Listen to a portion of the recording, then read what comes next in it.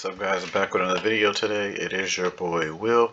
Now in this video we'll be talking about Tesla stock, ticker symbol TSLA, and I'll be giving you guys some key levels you want to look for on this stock, and also one main buying level that I'll be getting call options, and I'll also be buying for longer term shares. Okay, so I'll give you guys that main level. Make sure you guys smash the like button, subscribe, and also turn your post notifications so you don't miss any updates. Also, check out our website. It'll be the first link in the description. That's where you can sign up to get the stock market options crash course, one-time fee, and you can also join the free Discord for buying sellers for options until June 1st. Okay, so a couple of levels I was looking for right now on Tesla.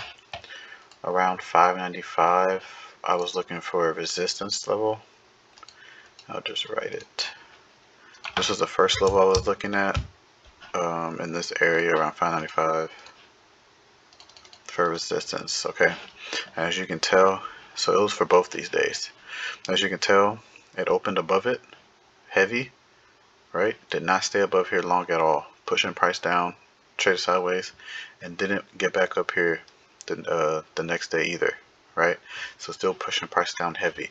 So that right there just shows me that the stock still is continuing on this downtrend. As you can tell on the downtrend, it trades down, trades sideways, trades down, trades sideways, had a little fake pump.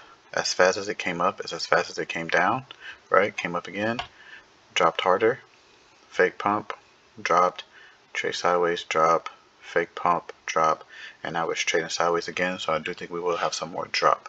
Now the main level that I'll be looking to buy, also around 580, you want to watch as the last defense level.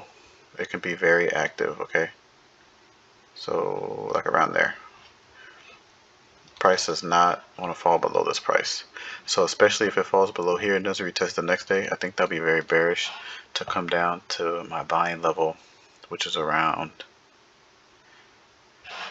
the 500. So at this 500 level, I'll be getting call options, and I'll also be buying long-term shares, and I also might even do a leap call option. So this is the main level that I'm looking at right now for Tesla. Okay, it's really the only level. So I've been buying a little bit as it's been going down.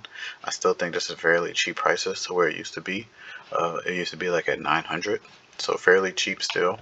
But this is the main level I'm looking at right now to buy a lot of shares and call options.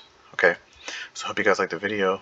None is recommendation to buy or sell anything, just for educational purposes only. So do not trade anything here in the videos, and I'll catch you guys in the next one.